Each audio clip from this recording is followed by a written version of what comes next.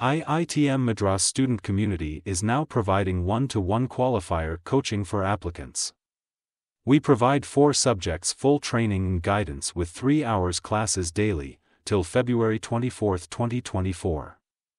We will be providing live recorded sessions notes for all doubt sessions for students who want to crack their IIT Madras qualifier exam easily.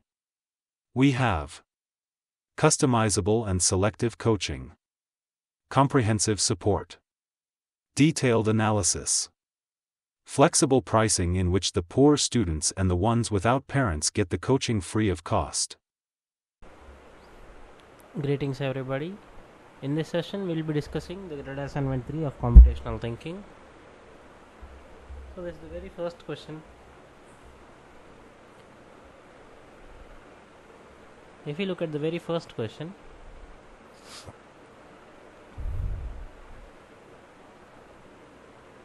so P is 0 and Q is 0, both are zeros. Please note this point. It is being executed using what data set? P equal to 0, Q equal to 0. While table 1 has more rows, which is very basic.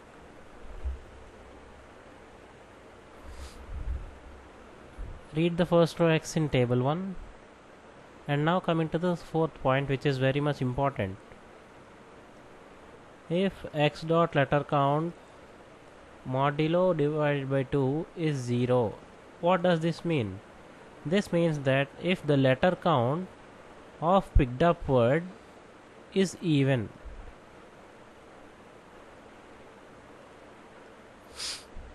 in such case what will we be doing? We will be incrementing the value of P by 1.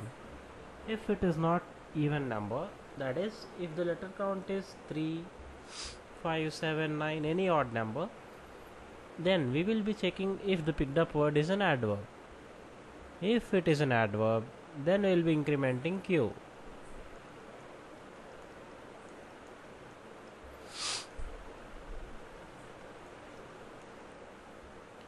So now let us find out the most suitable answers. As discussed, what will P represent at the end of execution? We have seen that P represents the number of words with an even letter count. Right. What will Q represent at the end of execution? Please observe here that Q is only concerned with adverbs. Therefore, we will have to eliminate any option which is without adverbs. So option C is not including the word called adverb, therefore it's eliminated. And now coming to the letter count. Here in the condition for Q, there is no letter count given to us, therefore both A and B are also wrong. In this way D is the correct answer. This is called solve by elimination method.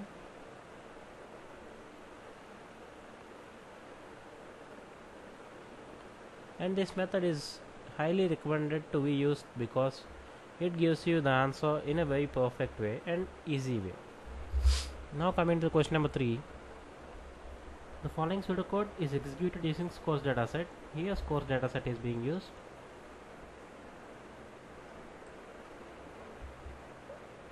E is true. Initially E is true, right? So if gender is female, the first condition is it should be female. And then if x dot physics less than 60, physics less than 60, chemistry less than 60,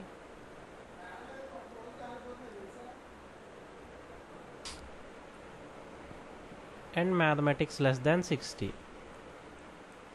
But the key point here to be observed is that we are using an OR operator. That is, if any of the 3 is a true, then the complete result will be true. In such case, E will be updated to false. So what are we being asked here? We are being asked to find out at the end of execution E will be true. So when will E remain to be true? Only if this condition is not satisfied. Right. Only if this is not satisfied, that is if all the three are false, that is physics should be greater than equal to 60, chemistry should be greater than equal to 60, and math should be greater than equal to 60. In such case, E will remain to be true only. So now coming to the correct options.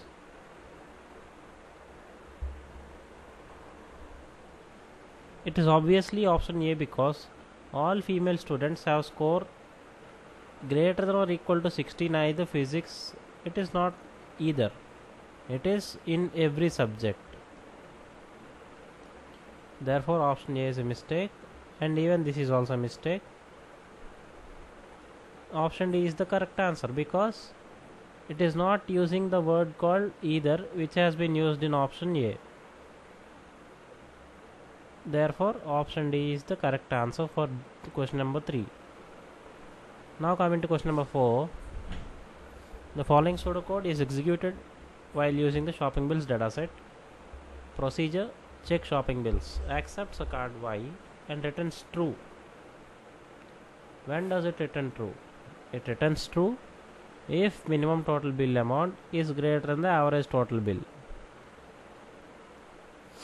If minimum is greater than average, then the answer is true.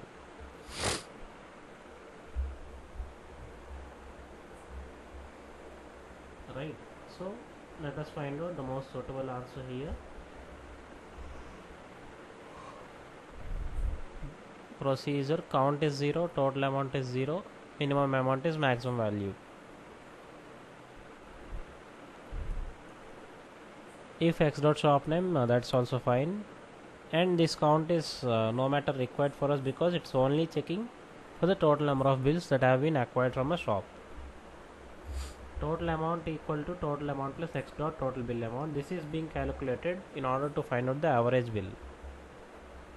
Right. So everything is done. It is solved till step number 14, and the key point which has to be calculated is missing in the line number 40, 15 to 17. So let us put the appropriate one. If minimum bill amount is greater than equal to, no, it is not greater than equal to, it is only greater than.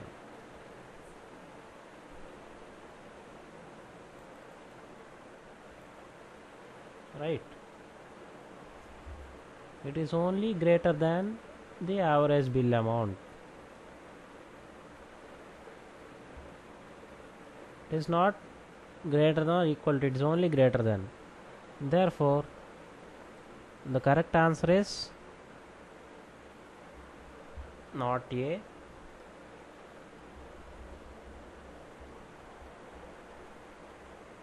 If minimum amount is greater than average amount, then we are returning true, else it will be false. Therefore the correct option is D.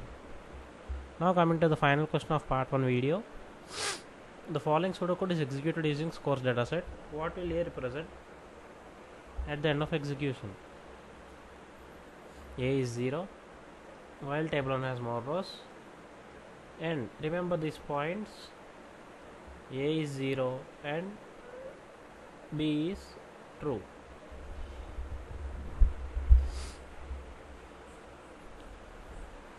They are asking us what will A represent. So let's find it out. If x dot physics greater than equal to 60, again the same concept: physics, chemistry and math, if all are at least 60, then B is false.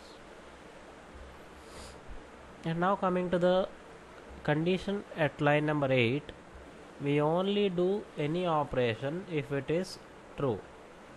And when does B remain to be true? B remains to be true if every student scored less than 60 in all the 3 subjects. Right. So option A is correct.